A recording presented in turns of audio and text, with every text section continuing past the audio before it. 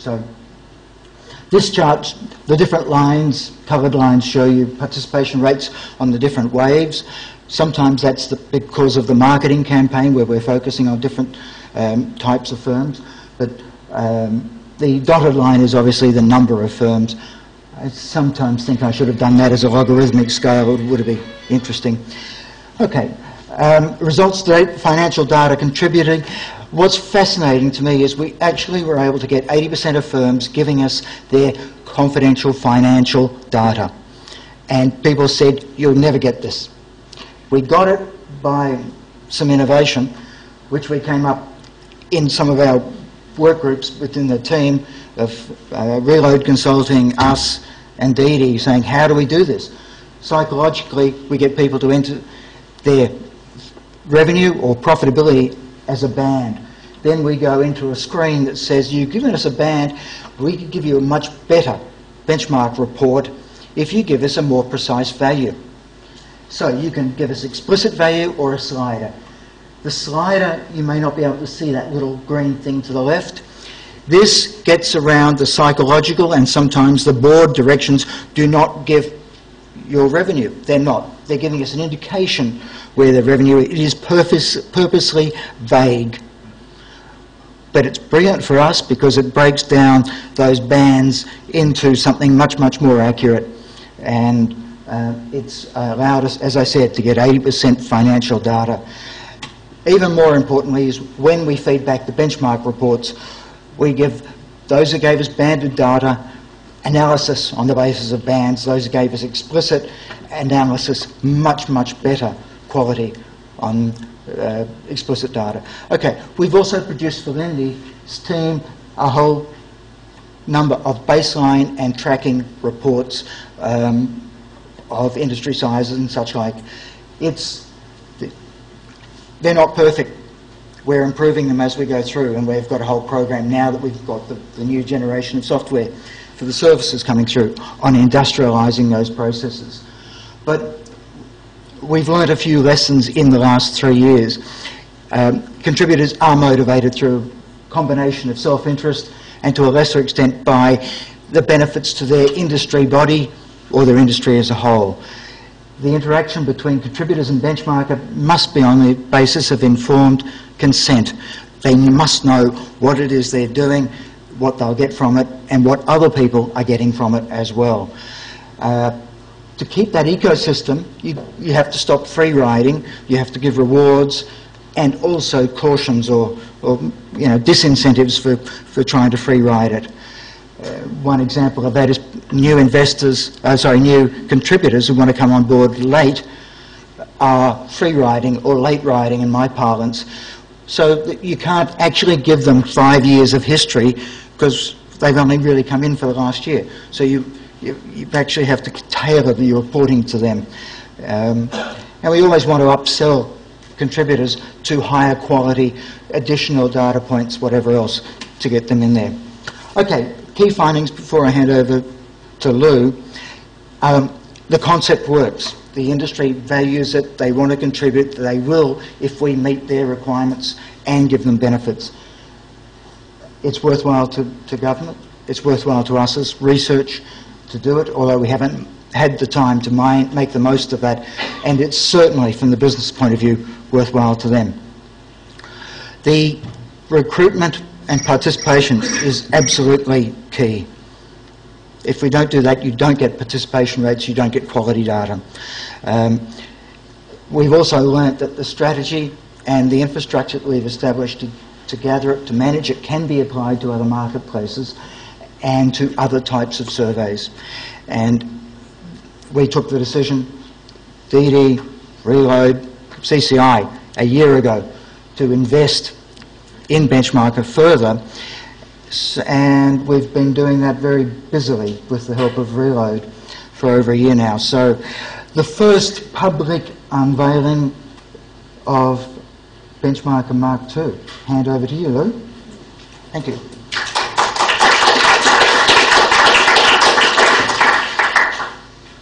How you going? I'm just going to try and work this as well. Bear with me one sec.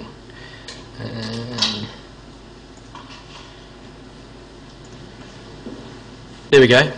So a little bit about us. We're not researchers. We're not the government. We're a privately held company, 40 staff internationally. And I'm the MD of the company. We're business consultants and web strategists. We also do a lot of programming and that sort of thing, but we're not web developers. I suppose we're digital consultants and digital strategists for the creative age. What we've done effectively, I think about 2006, Peter came to my office of my old company, which was a web design company, and said, I've got this idea about this benchmarker thing. It wasn't, I don't think, even called benchmarker back then. And basically that only really started to mature when Dee Dee got on board in 2007, 2008, and we started having a lot of coffees down at Margaret Street and started to really thrash out how this thing's going to look and how it's going to work. A lot of the initial barriers were about the businesses putting in financial data, and that was a major thing that we had to overcome, and there needed to be a lot of strategy around that, and Peter has just alluded to how relationships have been built by both all three parties really, but mainly by Dee Dee and the CCI to really get businesses to relax when they're putting in sensitive data about profit and loss. And it's the big brother adage. We didn't want to create this thing to be a big brother. We wanted to create it to be something that was actually going to be a 360-degree process of giving back to the business community.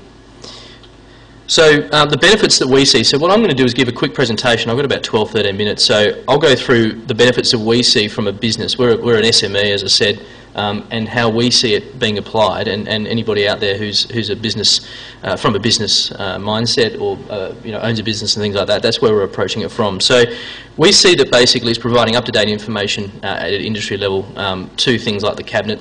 It's very important that basically it goes all the way up, and that data is statistically viable as well.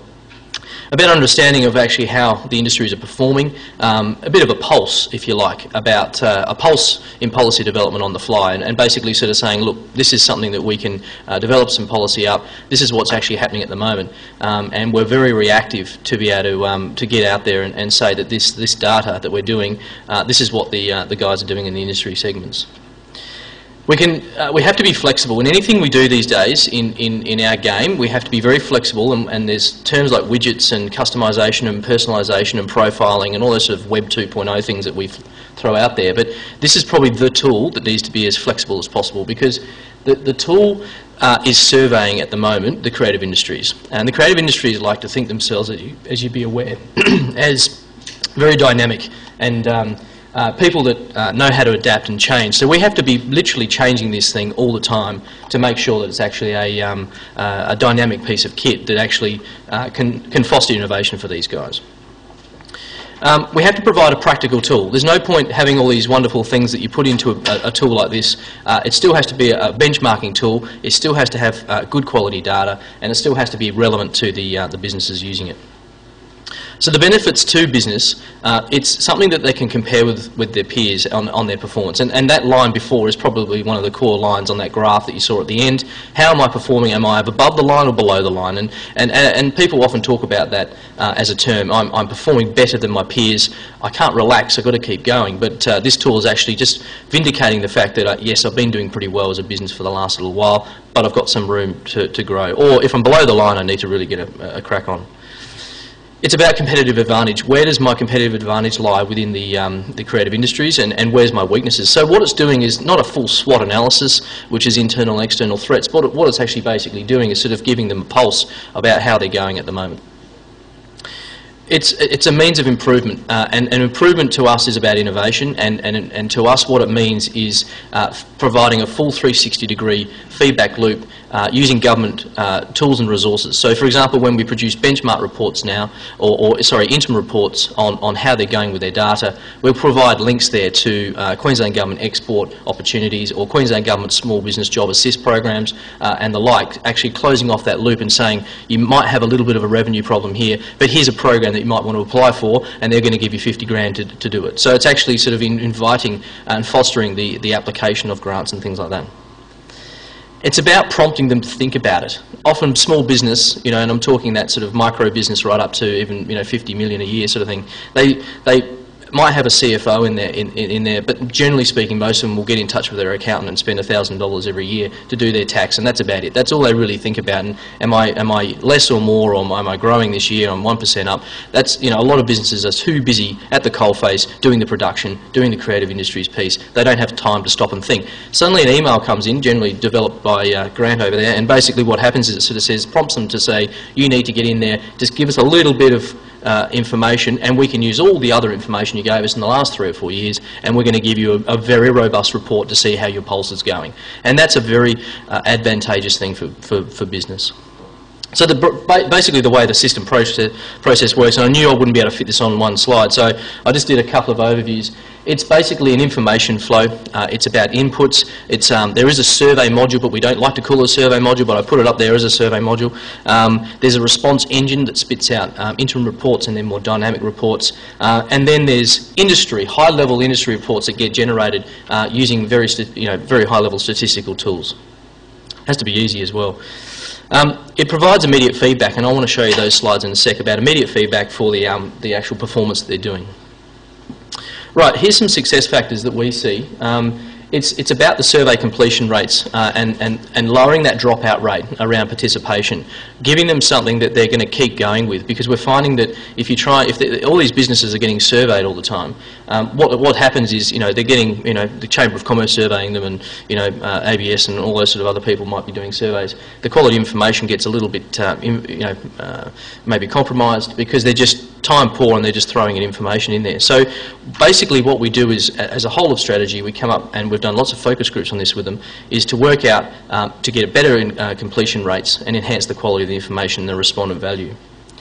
So basically we go on the mantra that the greater level of participation, the greater the rewards, and that's not only greater rewards to government, but it's actually greater rewards to the actual businesses that are participating, and how robust the information coming back to them is.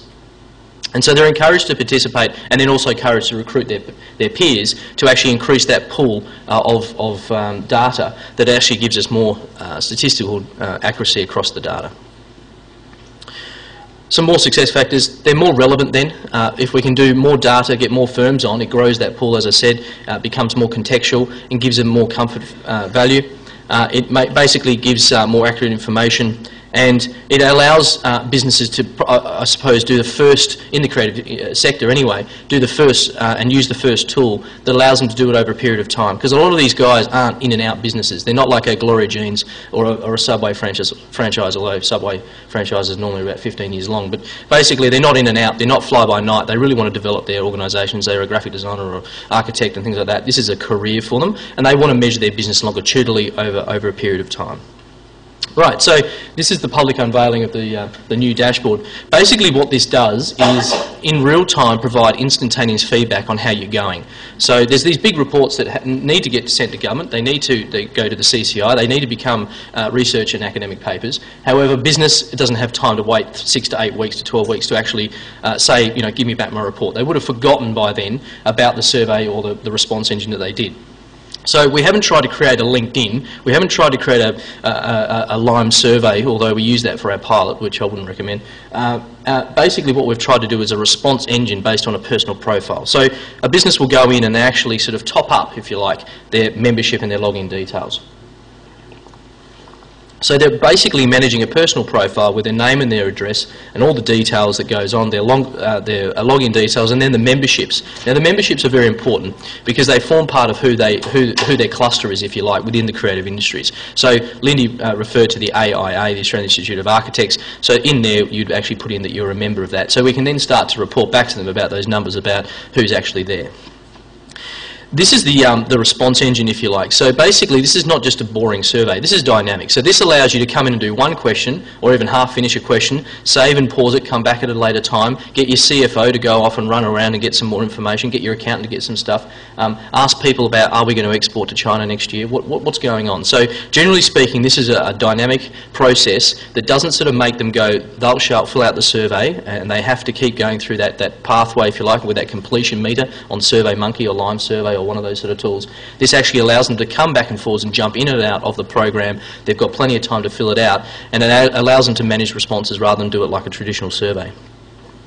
and that of course helps completion rates. So these are some of the slides as we go through the left-hand side. The user can click on very quickly, they can add information in. What you'll see there is, if you've done the benchmark, and this is where it's called benchmarking, basically if you've done a longitudinal piece in the last couple of years,